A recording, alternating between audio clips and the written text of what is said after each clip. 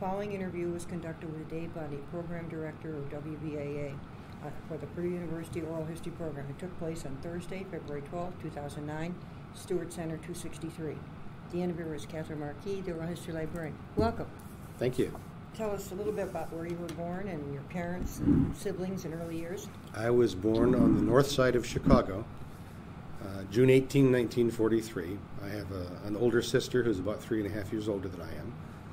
And my father was Harold Bunte, my mother Virginia Hyatt. They married about somewhere around 1936 or thereabouts. My mother was from Streator, Illinois originally, my father from Kankakee, Illinois. And my mother's family had moved to Kankakee, and that's where they met shortly after high school, and maybe before they were out of high school. And as my father said, she chased her, and he chased her until she caught him, I think is the way he always put it. And my father got a double E degree from the University of Illinois. My mother did not continue school past high school. But was, and to this day is good living proof that good common sense can take a person a long ways. My mother is still living at 92 and a half almost, and lives down in Florida with my sister and her husband. I moved to Wheaton, Illinois exactly 2 weeks before my 5th birthday. I have some clear but very sketchy, very short memories of living in Chicago. I remember a little bit about the house. I remember walking to the little grocery store with my mother and just a little bit more than that. But I really remember a lot more after we moved to Wheaton. We moved into a very large house that was one of the largest in the neighborhood with a big yard, so there were lots of kids over all the time. Some people may recognize the name Wheaton, Illinois as the home of Wheaton College, where Billy Graham went to college. I walked through the Wheaton College campus every day on my way to school, to elementary school, and so that's where I got my elementary education. Was it a large school?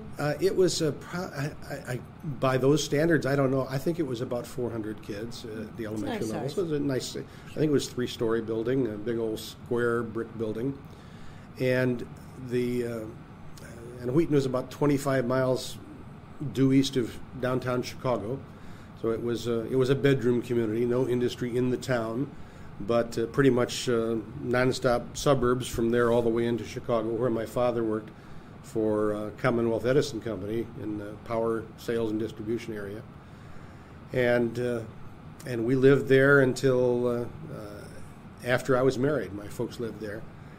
I went to. Tell us about high school. Did you go to high school? I went to junior high and then also high school. At the time, it was the only high school in Wheaton. There are now 2. It was Wheaton Community High School. And just as a little aside, over the years, you sometimes bump into people who become well-known later on.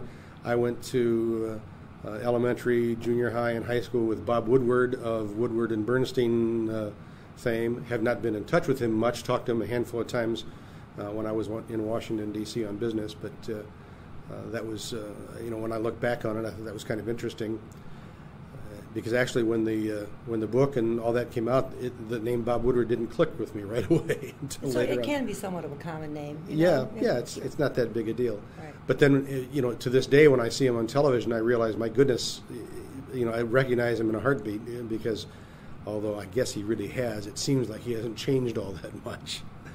But after I graduated from Wheaton High School in 1961, I applied to a couple of different schools, but I enrolled at Wheaton College right there in town, and I didn't really know what I wanted to do. I thought maybe I'd like to become an attorney someday, and but then I started realizing how much reading there was, and I had an eye injury as an 11-year-old that slowed down my reading somewhat. And I thought maybe I wouldn't be able to handle that. So I decided I wanted to be a writer, until a few English teachers convinced me that I couldn't write. But I got interested in broadcasting as a profession. I had become quite interested in radio in general as a youngster. I can still remember at age 5 and 6 and 7, literally sitting on the floor in our living room in front of the console radio with my head leaning up against the speaker, turned down low, listening to The Shadow and Gunsmoke and some of the old radio dramas and I usually had it tuned down low enough so my sister couldn't hear it because she was not welcome in my world of fantasy. That's one of these big ones that you sit up and see the pictures for the fireside chats of FDR. That's the kind.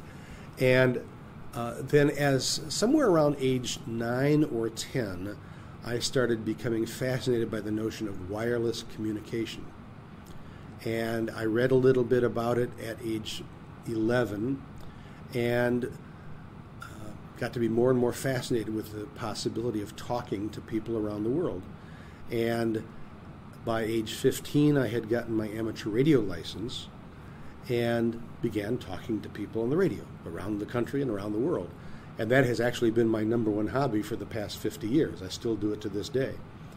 And so that was a hobby that self-perpetuates. Once you get on it, people stick with it. You can, yeah. Not everyone. But in fact, Bob Woodward had his amateur radio license when we were in high school, but he didn't stick with it. Some people do and some people don't. But it's something that I enjoyed for a long time. I was an avid radio listener also. I listened to talk radio of the 50s. And that might be somebody, doing a nightly talk show from a restaurant or nightclub in Chicago with various guests. And I was just fascinated by what I would hear on the radio. Unlike most of my peers, I was not into pop music and rock and roll on the radio. I've stated a number of times, and it's the absolute truth, I heard people talk about Elvis Presley for about 2 years before I first heard him. And it just wasn't my thing. I grew to really enjoy some rock and roll music, but I just didn't get into it the way some people did. At the same time that I was listening to the radio in the living room, I also would, by choice, listen to some classical music records that we had in the home. And I probably fell in love with Chopin piano works then, and to this day, Chopin is one of my favorite composers, and piano is clearly my favorite instrument. I like lots of instruments, but piano is number one in my heart, even though I was never much of a piano player. I did take lessons a little bit and dabbled with a few other instruments, but I joke now that I can barely play footnotes with a shoehorn, and I can play a CD player pretty well. But after high school, like I say, I went to Wheaton College, and because I'd gotten interested in radio, they had a little radio station. So I went down and I got a job. I was an announcer on a little music program 1 or 2 evenings a week. And while I was there, I met a young lady that worked in their record library, and I was taken with her immediately. I, for some reason, assumed that she was probably an upperclassman. Something about her beauty and her poise convinced me that she probably was, and therefore, as a lowly freshman, I would barely be able to pass the time of day with her.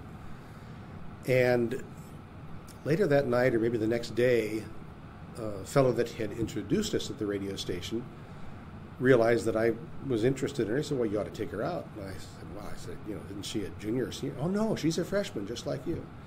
So I called her on the phone, and we proceeded to see each other every single day or evening, except one, for the next 3 weeks.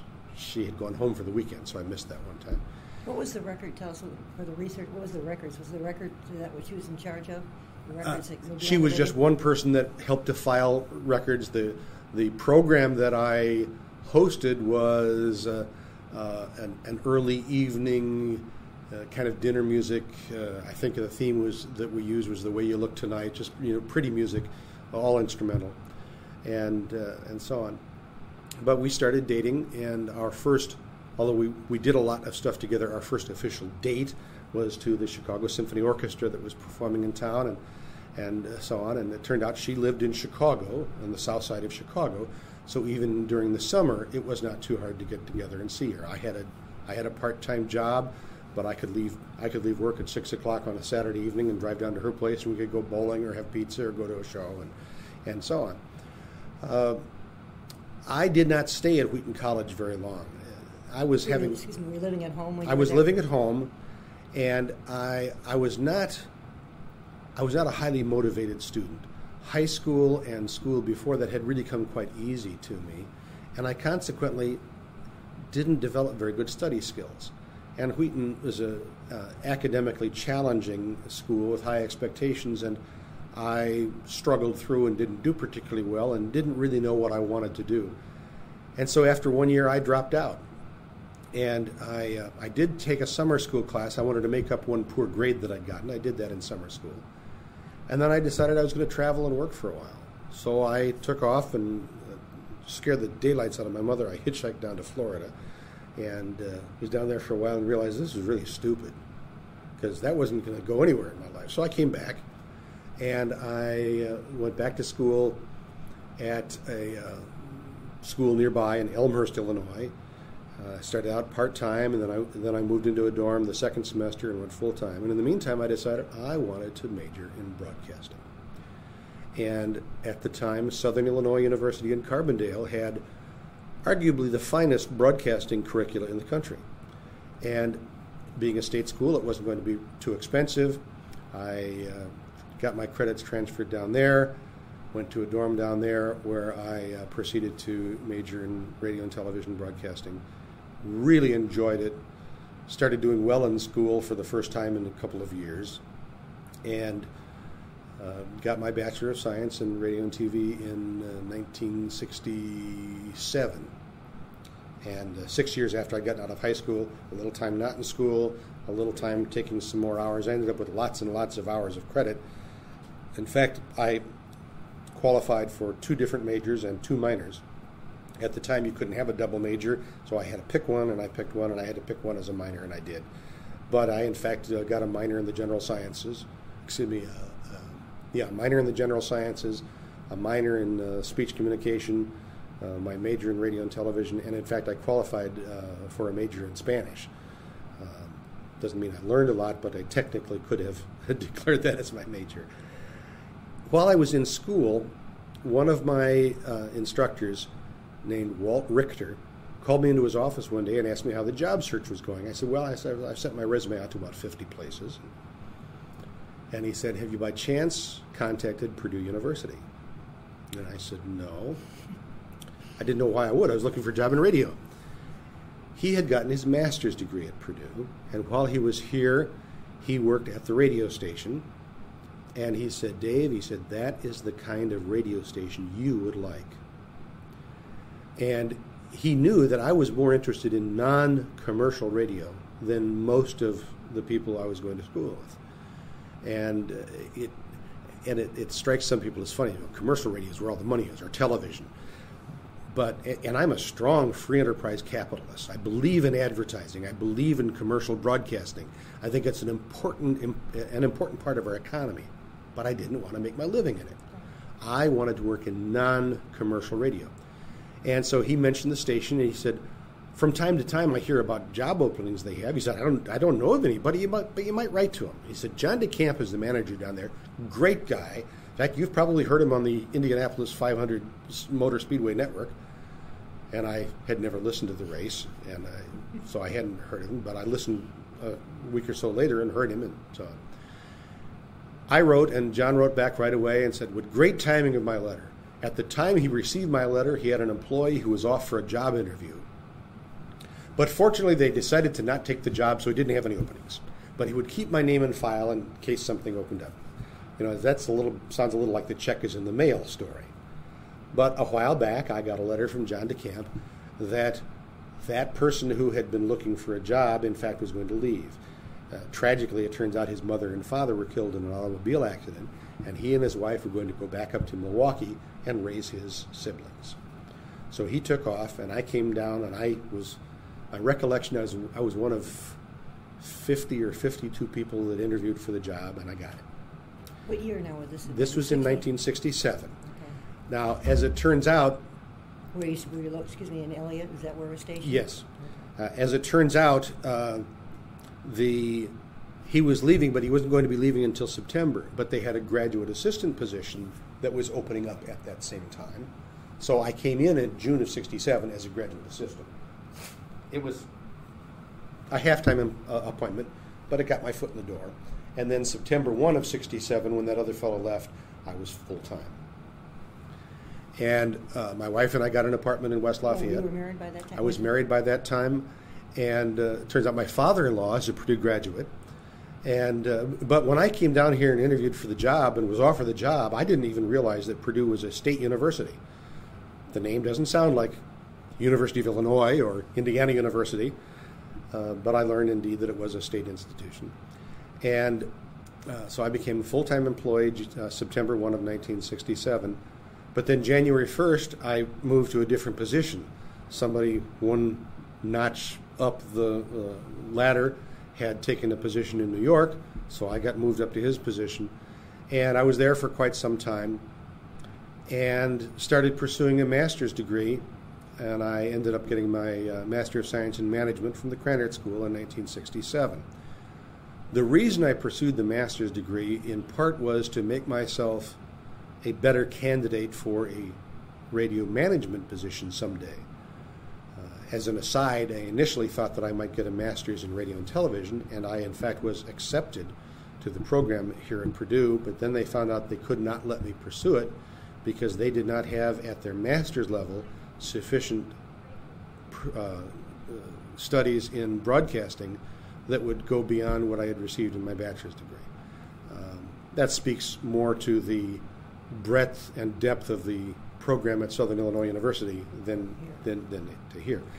So I majored in management, got my master's degree in management, probably never enjoyed school more than I did then, in part because I was doing it entirely because I wanted to learn stuff. It was all because I wanted to learn more. And I was not an exceptional student, but I really, really liked that. When I pursued the bachelor's degree, I felt like, by George, I better have a degree if I'm going to get a job. And I better stick it out, finish. Yeah, but when I started the master's degree, that's just because I wanted the master's degree. And so I really loved it. And of course, the program in the Krannert School is one of the, as far as numbers of hours, one of the largest master's programs that the university offers. As a full-time employee, it took me 4 years to get that degree. And with an exception of one summer, I was maybe taking classes every single semester for the 4 years. But I got that. In the meantime, my wife had gotten her master's in art education and got a teaching job. At Purdue? Yes, she got it here at Purdue. She got a teaching job in the West Lafayette School. She taught art at the elementary level in the West Lafayette schools for a number of years until we started having babies. And she wanted to be a stay-at-home mom when the kids were young. So she was. We ended up having 3 girls over a period of about 6 years. And I say this often. People that know me know that I have a reasonably well-inflated self-image. Frankly, I think I'm a nice guy. To the extent that that may be true, it is much more so since I became a father. One of the absolute most wonderful things that ever happened to me. And I consider myself fortunate in how much joy my wife and my daughters have brought to me. I often consider myself to be the most richly blessed man in the world. Where'd you meet your wife? Was this the girl that you dated? I met her at the radio station at Wheaton College, okay. And we married in December of 1965. So I've been married 43 plus years. And but I love her more dearly every day. My girls are just marvelous. 2 of them are nearby. My oldest daughter, 30 years old, lives in Paris, France. I don't see her real often. How did she happen to end up over? Is she married to a Frenchman? Or? No, in fact, she's single. But she got a bachelor's in German and a bachelor's in French. From Purdue? From Rollins College in Winter Park, Florida. Like a lot of kids, she wanted to go to school a ways away from mom and dad. But they had a very fine language program. The school sometimes called the Ivy League of the South. They're really academically quite demanding. And she was an excellent student. She did her junior year of college abroad, 1 semester in Paris, 1 semester in Munster, Germany, and loved Paris. After she graduated, she worked for a year and then went to graduate school at Middlebury in New Hampshire. They've always had a good language program. One of the finest in the nation. Right. And she did most of her master's program at the Sorbonne and has only been back in the States briefly since then. She hasn't, as of the time we're having this conversation, she hasn't been in the States for almost 2.5 years. But my wife did go and spend half of April with her this past spring, and so she enjoyed that. And we're already talking about maybe making a trip What in does she do? 2010. Does she teach? She's a restaurant manager. But she is being multilingual helps her. In high school, she took 4 languages, 1 here at Purdue and 3 in high school, and it was excellent at all. So it comes quite naturally to her. My second daughter started out at Ball State University and then transferred to Purdue, where she got a degree in math education. She teaches math at Benton Central Middle School. And my youngest daughter is a student at Purdue and also works about 3 part-time jobs, one of them at the radio station at Purdue, and is probably going to be finishing up school within about a year. And she is still living at home with us for a little while longer. My middle daughter built a house just about a mile from us, so we see her occasionally and so on. My wife retired from teaching about a year and a half before I retired, and so now we're able to do more things together, and we're enjoying it a lot. Let's talk first. Let's talk a little bit about the station, how it got started, and changes that it made, and then we'll talk about you. Well, for a while, I felt that I was sort of the historian of the station. I was fascinated and looked into it and read as much as I could about it. Did you ever write a history? Has there a history been? Some histories have been written that do a pretty good job. I didn't do it, but I've read everything I could about it. Something has been. And I think probably the history of the station has been best documented in other writings, like the history of engineering covers it. But as an amateur radio operator, I was interested. In fact, I was the faculty sponsor and the licensee of the Purdue Amateur Radio Club for a number of years, and the broadcast operation kind of grew out of the wireless experimentation that the radio amateurs were doing. The amateur radio operators started on Purdue's campus, amateur radio operations, sometime maybe before 1910. Certainly in the 19-teens. In 1922, the Federal Radio Commission, the precursor of the Federal Communication Commission, the Federal Radio Commission granted a license to Purdue to operate the broadcast station, WBAA. And the early days of the operation, the station was only in the air 2 nights a week, Monday nights and Friday nights for about 2 hours each. That's about all they had in the way of programs to put on. And probably staffing too. And the programs were live at that. And the rest of the time, the amateur radio operators would use the equipment for experimental transmissions and so on and so forth. Well, a problem arose when the people getting ready to do the Monday night radio program came in and found that the part of the transmitter that allowed them to transmit with voice had been disassembled and set aside because the amateur operators over the weekend were using Morse code. So they had to quickly rebuild the transmitter so that they could get on the air Monday evening, and somewhere they decided, this isn't a very good way to run a railroad or a radio station. So they separated the two, and the radio began to grow. It almost didn't grow at the beginning because the radio grew out of the electrical school where the wire, well, it was actually before Double E, but it grew out of that. And shortly after the professors proved that they could generate wireless communication, they didn't feel that they needed to continue to do it in order to teach it, which is true. But one of the professors said a radio station could be a real asset to the community and the surrounding area. And so he saw to it that the radio station continued to operate.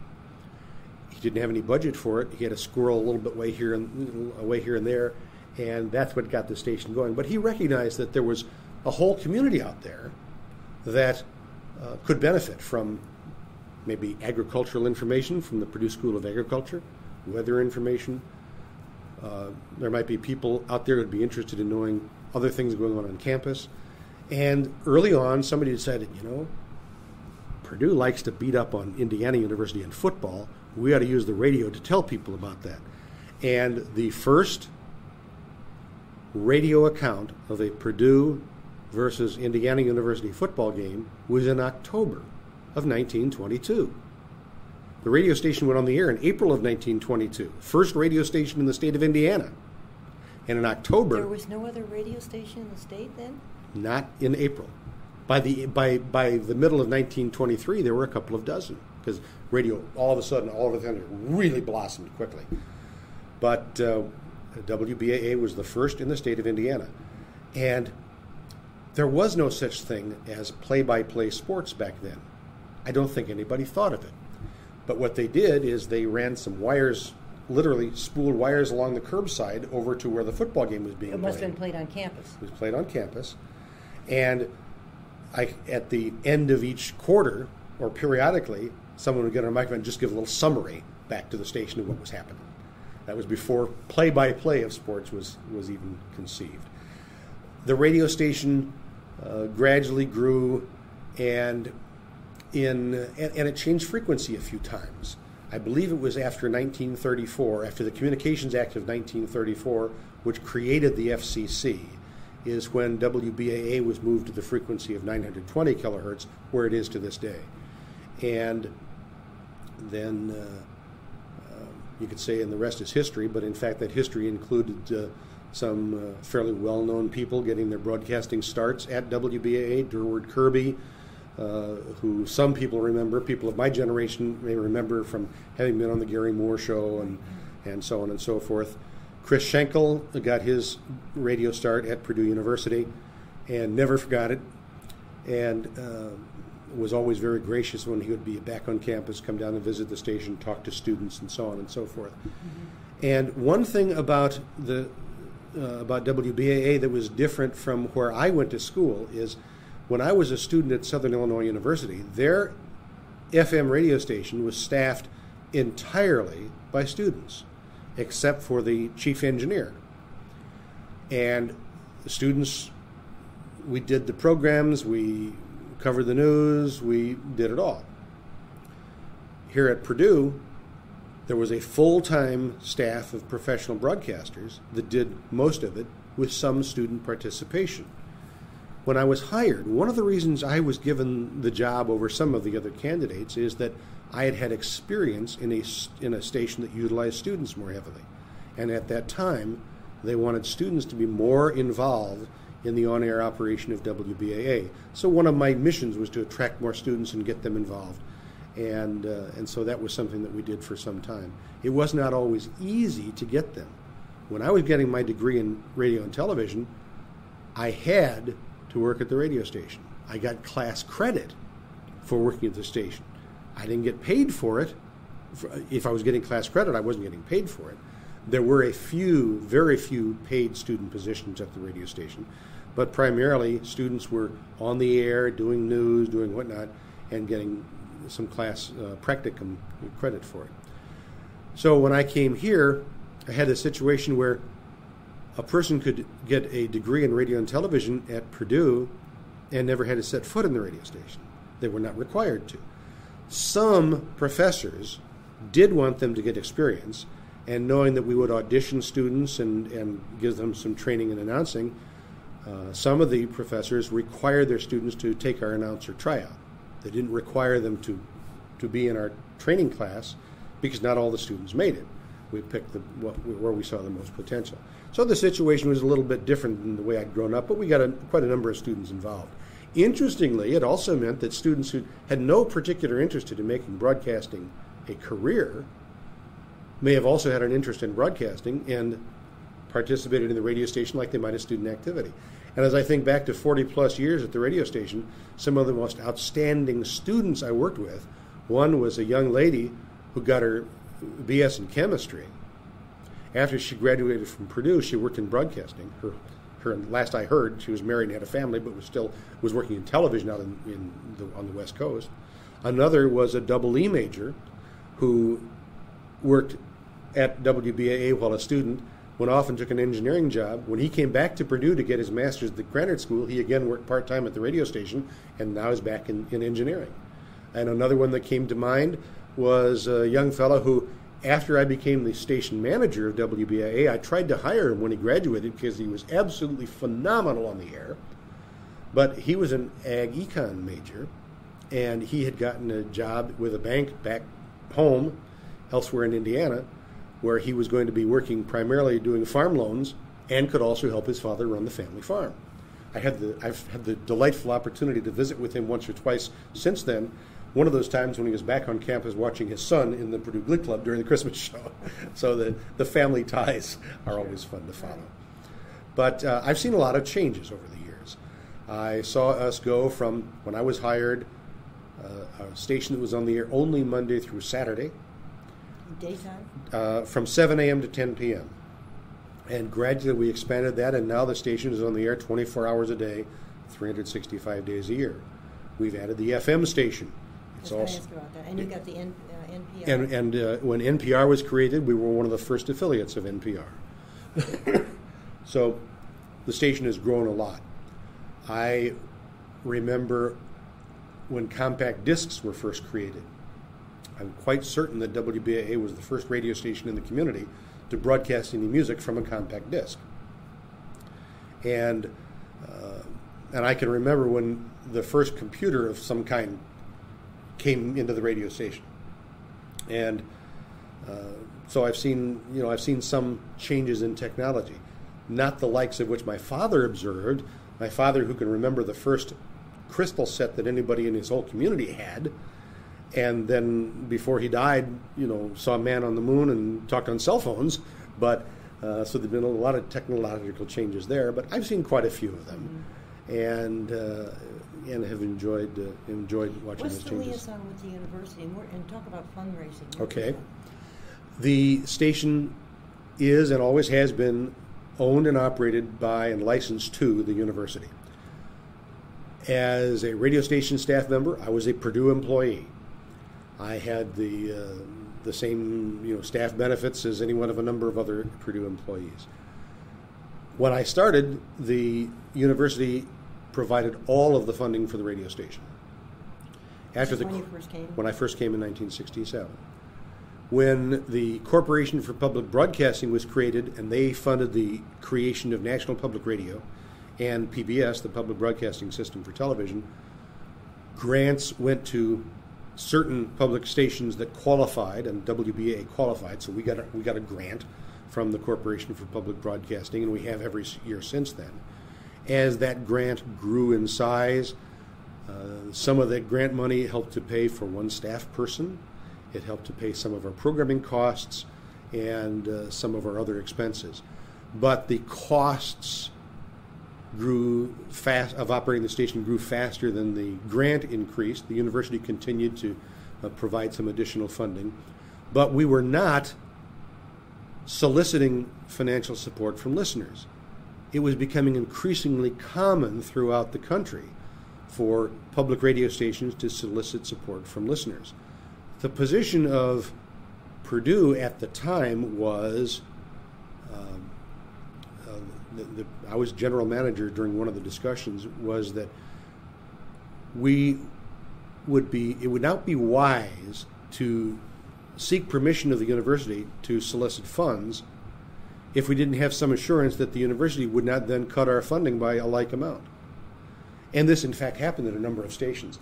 If, for example, the university gave us a budget of $150,000 a year, and we went out and worked real hard and raised $20,000 from our listeners, and the university decided to cut our budget back to $130,000, we would not be ahead at all. So that was one reason why we didn't get into it right away. The way some people looked at it is, the people of Indiana are already supporting the radio station through their tax dollars, even if they never listen. On the other hand, some people were saying, well, yes, everybody's helping to support it, but those people who listen should be invited to give more, which was also a very good argument. Well, the time came when we were given the green light to solicit funds from listeners and from corporate supporters within the community, and we've done that with growing success. And of course, the staff size has grown somewhat. We did, in fact, add the FM station some years ago. But in fact, the overall size of the staff would surprise some people. When I was hired in June of 1967, there were 18 staff members at the radio station. Full-time staff? 2 of them were not quite full-time. 2 of them, I think, were 75% appointments. But for the most part, they were. But everyone else full-time. And the station was on the air from 7 a.m. to 10 p.m. 6 days a week. Now, WBAA operates 2 radio stations, 24 hours a day, 7 days a week, with a staff of about 14. Everybody wears lots of different hats, and to some degree, things are easier because of the presence of National Public Radio and other networks.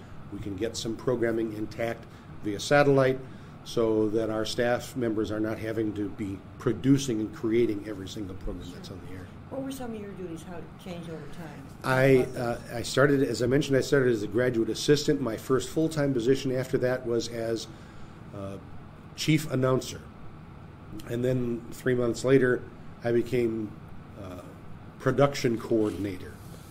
And I held that position for quite some time until John DeCamp, who had been manager of the station for a long time, decided to take a job in publicity at the athletic department.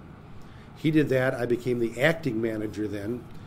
And after about 10 months, it was decided to name me as the station manager.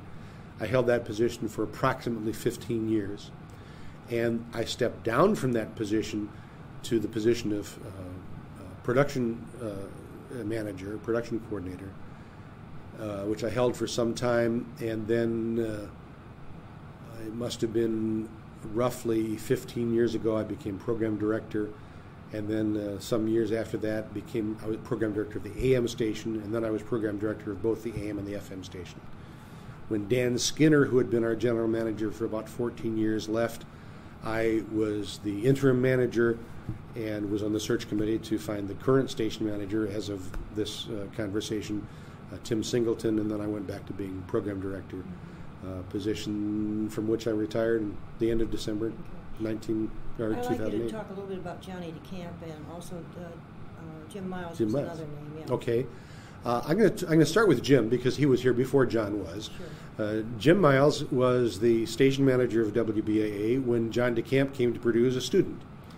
And John started working at the radio station right away, did play-by-play of high school sports, and was very, very interested in sports. Got his degree in electrical engineering, and left for a short period of time, and then came back to WBAA as a full-time employee. Jim Miles, and I believe it was through the State Department. I think it was through the U.S. Office of Information, USIA or USAI or something like that, took a position to help develop non-commercial broadcasting in American Samoa. It was about a one-year assignment that he did, and in fact, instructional television was very well developed in American Samoa after that. He and others really got a great way of helping to educate the people of the islands.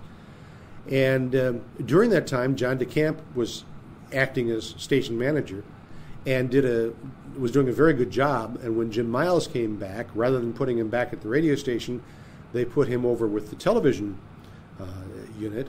And he was there in the television unit. I forget what all the names were, but it reported to Jim until his retirement. John DeCamp hired me, as I mentioned, in 1967. John was a marvelous gentleman, still well remembered by thousands of people in the community, thought by many to be the quintessential voice of Purdue, and known, of course, for play-by-play of Purdue sports through some very exciting times, some great ball games. I can remember being at ball games with him at bowl games that we won when he was on the announcing crew. But when the bleachers collapsed in the old field house years ago, John was broadcasting a basketball game live. And the bleachers that he was on did not collapse. But his on-air account of what was going on helped to marshal buses and taxi cabs and so on that came over to help serve as ambulances because so many people were hurt. It was in 1947. And a little before my time. But that was just one of those things that John did, really took in his stride. Something that I, as a broadcaster, was very aware of and I appreciated hearing non-broadcasters, but sports fans saying, is that hardly anybody that did play-by-play of a ball game did as good a job as John DeCamp of painting in your mind what was happening on the floor. There was no question in your mind that John DeCamp wanted Purdue to win, but he would do the best he could to give an accurate portrayal of what was happening. And that meant if he thought that the officials weren't doing well, he was not afraid to say so. If he thought that Purdue could have done this or that better, he was not afraid to say so. But he was never the type to badmouth a student, a player, an athlete. He tried at all times to be fair, but he didn't try to hide his bias. And Purdue fans loved it because they bled black and gold, as did he, and they wanted Purdue to win. And if Purdue won, they were euphoric with him, and if they lost, they were sad with him. But I know from having watched basketball games on television while listening to John DeCamp describe the game, that what he was telling me was exactly what was happening. And I appreciated that. And that has not always been the case when I have watched a ball game and maybe had a radio on in the arena or been at home watching on television and listening. So John had a gift that was very, very special. Yeah, that's what I understand. Yeah. That's true. What was any liaison with the local radio station? And also, I'd like to talk about guests. Now, you had Dr. Jiske on. Dr. Jiske was on regularly. I want to go back to something back in the history of the station. Yeah. There were a couple of times in the history of the station when the question was raised, was it necessary or appropriate for the university to continue to operate the station? At times when budgets were tight, sometimes people said, we don't need this radio station. Let's get rid of it. It is my understanding, although I was not there, that someone at a Board of Trustees meeting once brought up the suggestion that to save money, they get rid of the radio station. And it is my understanding that the then chairman of the Board of Trustees, and I don't know who it was, said, my mother listens every day. There's no way in the world we're going to get rid of that station while I'm on the Board of Trustees. And that ended the discussion. I don't know to the extent to which there may be truth in that. But I do know that from time to time, there were people within the administration who said, this station has served its purpose. We do not need that financial liability because it was not contributing significantly to the academic program of the university. It certainly was not bringing any money to the university. I was of the opinion, and I made this case to the Board of Trustees on at least one occasion, that WBAA was the closest connection that some tax-paying Hoosiers had to the university. There are people within the radio station's listening area that have never set foot on campus, but help to support the radio station with their tax dollars, help to support the university. And the radio station can be a good source of information about the university that they are helping to support. And that through the radio station, those people may learn about art exhibits on campus that may appeal to them, about convocations events, about speakers coming to campus, about ball games coming up. Believe it or not everybody in the state cares about athletics. Some people very much so, and they're going to seek out the university for that. But there are other things going on at the university that may be of interest to a person and they don't know about it. And the radio station, I felt, could play a role in that. Dr. Jiske came on board, 11, 12 years ago? 2001 or whatever it was. And immediately named a new position on campus, the Vice President for Advancement, position taken by Dr. Murray Blackwelder. And Dr. Jiske chose to put several areas directly under advancement: development, University News Service, University Relations, and the radio station. Well, this brought the radio station administratively up several levels from where it had been, and gave us, some people were concerned at the time, oh my goodness, you're going to be side by side with the University News Service. We had a staff member at the time that was concerned that all of a sudden we would only be able to say on the air what the university would allow us to say. That if there was a lawsuit against the university, we couldn't mention it. If there was a problem, we couldn't mention it. But in fact, Murray Blackwelder told the station's then general manager, Dan Skinner, he said, I know how to raise funds I don't know how to run a radio station. I want you to make WBAA the best radio station you can make it. That's how it will best serve Purdue. So that was a mission that we all were able to really embrace. Where did you report? Who did you report to before that? When I was general manager, I reported to then Donald Brown, and then I, after some rearrangement, I then reported to Dick Forsyth, and the station was reporting to Dick Forsyth at such time as Dr. Jiske came on board and shuffled a number of things. One of the when Dr. Beering was the general manager, we had I was the president. We had gotten him on the radio on a couple of occasions and talked to him about what was going on, whether it was legislation that was maybe of interest to the university, growth, a variety of things. And we wanted to do it on a regular basis, but we simply were not granted access to him on a regular basis. That partially was because of the hierarchy through whom we had to go. One person had to ask this person, who had to get the okay here, who had to get the okay a little further up the line, and maybe the request would get to the president's office. Maybe somewhere along the line a person says, I have a chance to talk to the president next week. I got this stuff that's more important than asking if he'll be on the radio. That's my speculation as to how it may have worked.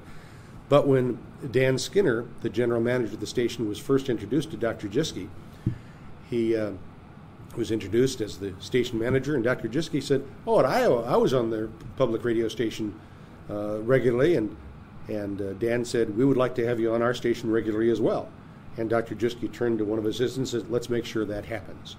And so with only a couple of exceptions, Dr. Jiske was on the station once a month until he retired.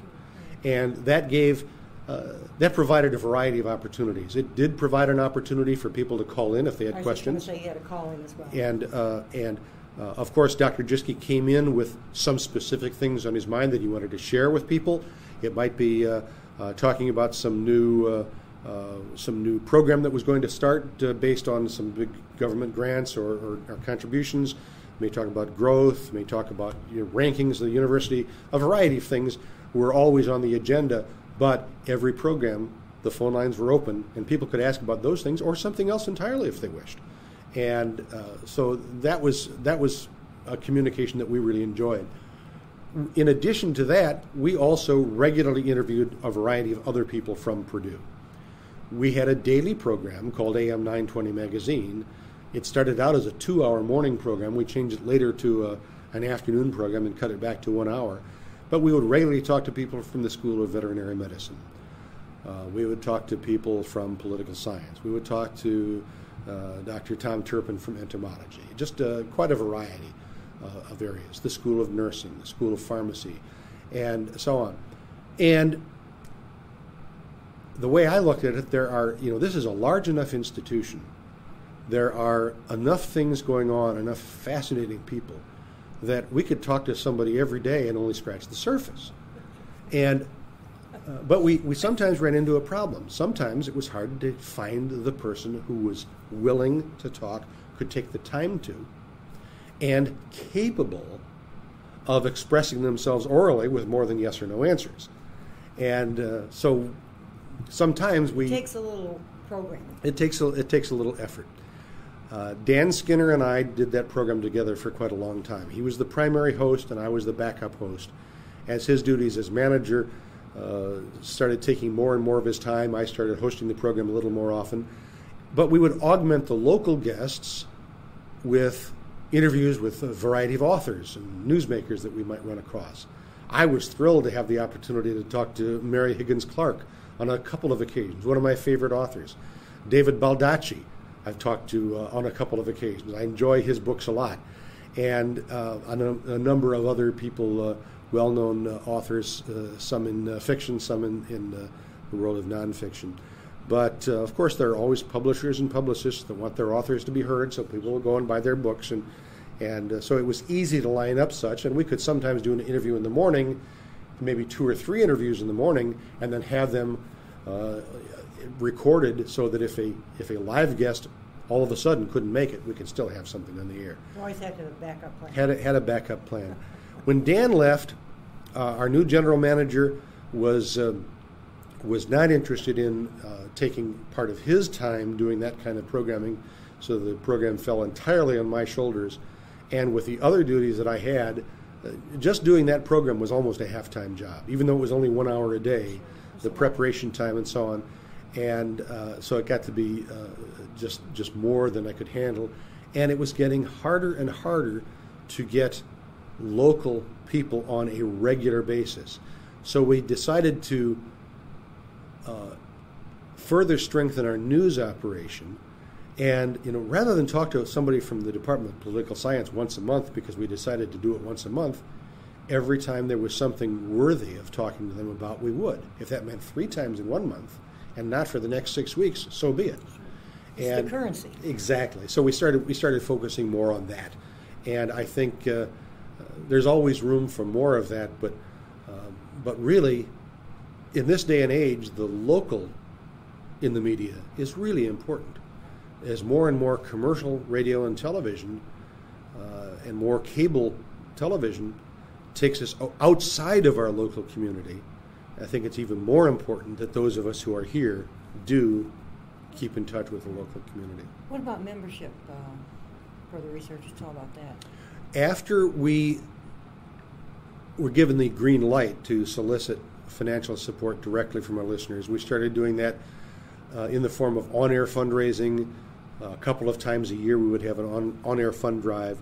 We gradually refined our technique. We added to that, in some cases, some direct mail solicitation. And we are now soliciting support from listeners really throughout the year. The feeling of the station is that everything they have on the air is worthy of support, and a person may not happen to be listening when they're having an on-air fund drive. So throughout the year, they're reminded that they can give at any time to the radio station, and some people, just out of the blue, they'll make a contribution. But the station is still having a couple of times a year when they concentrate their search for funds, and are continuing to refine the way they do that, how much time they spend on the air asking for support. But it's really become important. The last fund drive in which I was directly involved as a staff member had as a goal to raise, I think the goal was to raise $130,000. And they were going to intensely solicit funds until such and such a date and then stop. Well, by that date, they hadn't hit the $130,000 mark. But with lower key reminders after that the need was still there, funds continued to come in. In some cases, people all week long they meant to call and they didn't get around to it, and finally they got around to it. And so that has resulted in something over $130,000 having been raised. Money that's used, I think all or very, very nearly every penny of it directly to support programming. And I feel good about that, because I remember years ago a friend in another state where the budget situation in the state, and I think my personal opinion is that that state's finances were not handled as well as Indiana's generally have been. There were huge cuts to the state universities, huge cuts to their broadcasting operations, and this fellow was managing a public radio station where he had to let 2 people go who were producing programs for the radio station and hire 2 people to raise money. And he said it felt dirty to get rid of people that were creating the programs and then hire people to ask for money for the programs that are no longer being created, is the way he put it. He said it was one of the hardest things he ever did. Oh, right. But do you have somebody that handles the development for you? There is a full-time staff member who handles development and is doing, we've had a variety of people in that position over time. Sure. And they're always learning new techniques. There's good support in the university. One of the nice things about being under the Vice President for Advancement's office, development is right there, so there are development resources that can help. There are 2 staff members whose responsibility is to contact businesses and organizations in the community for their support, which is acknowledged on the air in the form of underwriting announcements. So that part of the operation and the on-air solicitation and support appears to be quite healthy. Is there any liaison with the local radio station? Not a direct and formal, but you know each other, but, it's the community. But yeah, and there's been some great informal cooperation. Sure. Back when WASK was doing more local news, which they're hardly doing any of anymore, but back when they were, sometimes one of our news people would be at this event and one of their news people would be at that event, and they would Sure. Trade tape afterwards, so that each station could get the benefit of information going on at both locations. That kind of thing was handled informally amongst the members of the various news staffs as professional courtesies.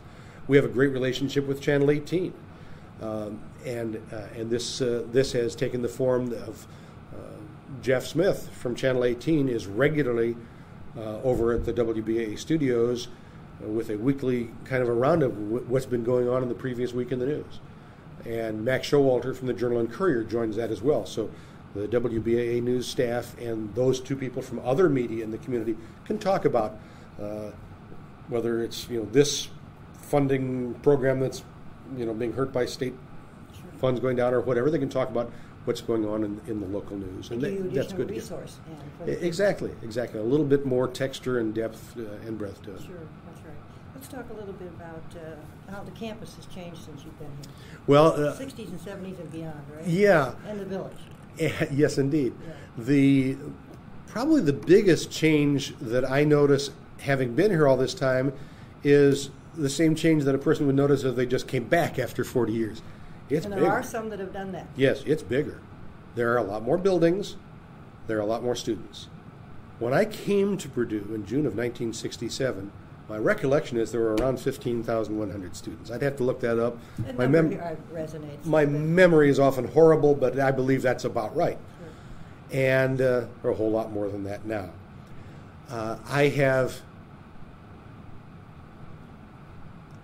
I believe that I have seen a higher regard for the university throughout the community, throughout the state, and throughout the nation than I did in the mid-'60s. And this place was no slouch then. I can remember my father, who I indicated worked for the Commonwealth Edison Company in Chicago.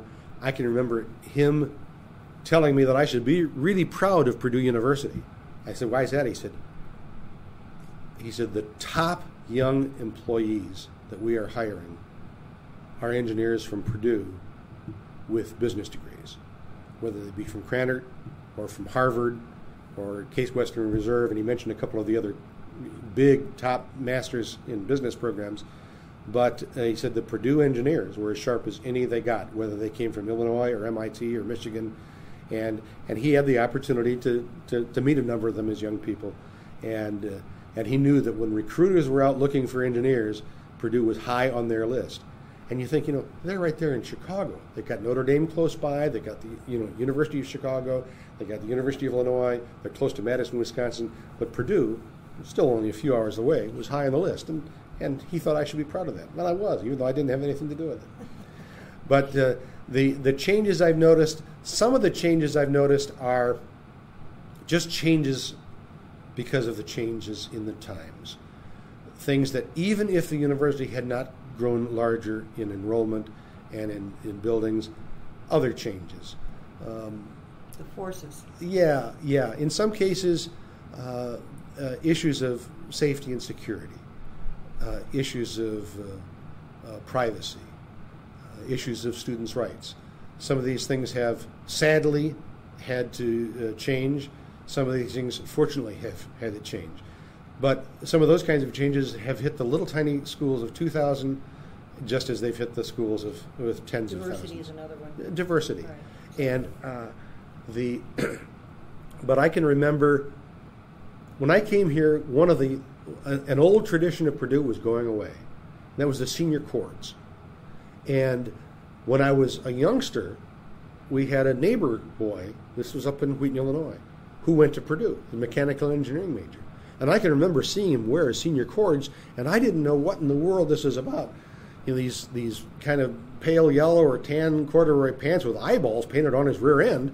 I just didn't quite understand. Of course, I was only 10 or 11 or so at the time. But you don't remember that. But I still remember it, right. And I can remember seeing senior cords after I got here. But that didn't last very long. They kind of went by the wayside. I If tried to bring them back one time. But I vaguely recall that. But It didn't go. I don't think Breakfast Club was around when I first started, but maybe it was, and I just didn't run in those circles. I don't quite understand it, but then I don't drink, and the village has changed a lot. The village has changed a lot. Sure. And for the most part, probably for the good. Right. I can remember when student apartments were almost unheard of. Well, now there are a bazillion student apartments.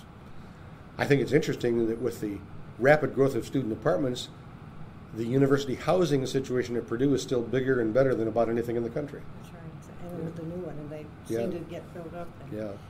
Talk a little about your retirement activities. What are your plans? Well, I have to put this in the context of, I mentioned earlier how fortunate I feel in my very happy marriage with my marvelous kids. But I was also fortunate in another way. I love my job. I work with some great people.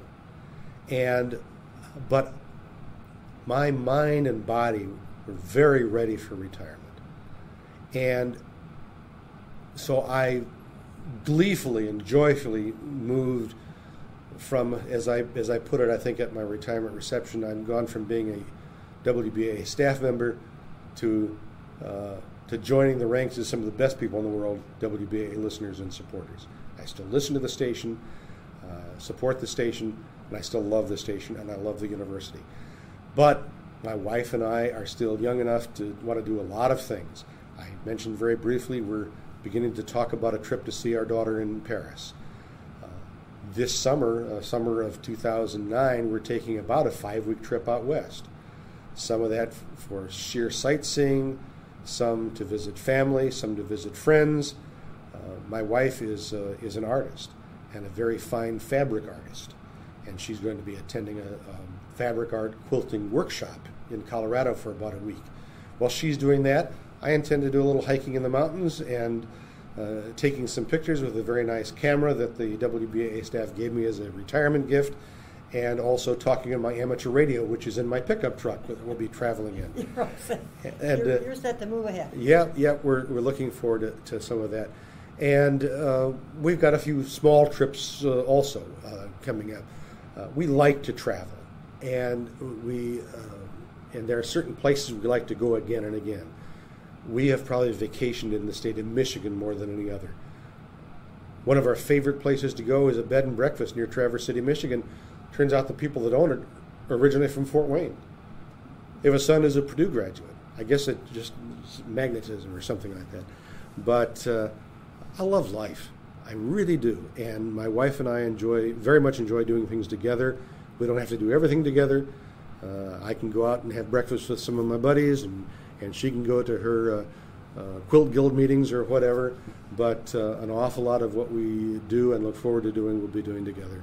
And with our daughters sometimes. Look ahead at WBA in the 21st century. A couple comments on that. Well, interestingly, I talked earlier about the fact that there have been technological changes that have affected radio. They're still coming at a high rate of speed. In late 2008, WBAA began broadcasting on their AM with HD radio technology that allowed stereo broadcasting on AM and a higher quality broadcasting on AM than most people ever realized was possible. HD radio is coming to the FM bands as well. That will open up new opportunities for additional program streams. Whereas we now have 2 radio stations on the air, the opportunities are opening up for those 2 radio stations to be broadcasting more than one thing at the same time. And a person can have the radio tuned to WBAA, flick a switch and hear a different WBAA program, and so on. So there are going to be opportunities for further service to the community and the listeners, but also greater challenges. How do they fund that? How do they staff the facilities to provide the programming? But those are, what's life without challenges? And so those are some of the challenges that the radio station has ahead of it that I think the station and its staff, and I know I as a listener, see not just as challenges but as opportunities. Good point. Your favorite Purdue tradition? I've been thinking about that. I don't know that I have a favorite Purdue Do you have tradition. a Purdue tradition that sticks in your head that you'd like to comment on? Beating Indiana in basketball has always been good, even though we haven't done it as much as I would like. I remember saying to Gene Cady once, losing's a whole lot better when you don't. And that was after a Purdue win. And I'm not a big sports nut, but I love Purdue sports. And I watch some Cubs games from time to time, and Chicago Bears and the Indianapolis Colts. But favorite traditions, I don't really know. I think probably because I don't feel like I have been a big part of a lot of the traditions. And had I done my undergraduate days at Purdue, that might be different. I might have gotten more wrapped up in Grand Prix, for example. But as a staff member, I just was never really part of that. Your outstanding event? There have been a number of them. There have been both personal and professional outstanding experiences. On a personal level, having fantastic parents, meeting and marrying the most wonderful gal in the world, and my marvelous daughters, those are, still stand out. I probably on a little broader scale, having so many people professionally and otherwise in the community that I can really call friends, because I am a people person, and the radio station has given me the opportunity to meet lots of interesting people, many of whom I'm delighted to still feel close to, even though I'm not at the station anymore. On a professional level, I've had the opportunity to meet a couple of people that I thought were particularly fascinating. I mentioned briefly some of the interviews with big-name authors, but one of the most fascinating people that I met through my job was a man named John Fetzer. John Fetzer, as a student in West Lafayette years ago, used to come over, as a high school student, used to come over to Purdue and kibitz with the engineers and with the professors and students who were studying wireless transmission. He helped to construct the first transmitter that WBAA used to get on the air. He may have been the first person in the state of Indiana to successfully transmit voice. He went on to become quite the broadcaster. He made his entire career in broadcasting. At the end of World War II, President Eisenhower selected him to go over to Europe and help European broadcasting operations get back on their feet. He owned radio and television stations and then later cable stations in a variety of states. At one time, he was the sole owner of the Detroit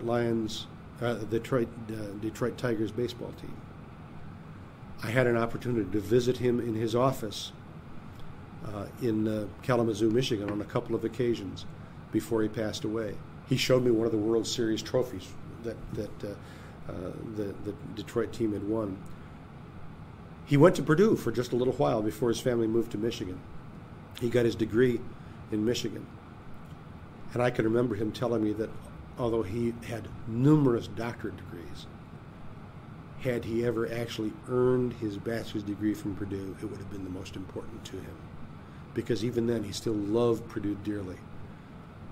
I made a pitch to the Board of Trustees for this man to receive an honorary doctorate because he truly was a pioneer in broadcast communications, starting right here at WBAA and then on through his entire career. That suggestion was followed. I got to write the presentation that was read when he was given an honorary degree from Purdue. That was a huge thrill in my life. He's since passed away, but I still remember dearly the time that I spent with him and his reminiscences as a boy in this community, growing up on this campus and so on. Very nice. Any closing comments in summary that you'd like to share, or some topics that... Part of this has nothing to do with my career at Purdue or my time at the radio station, but is part of who I am.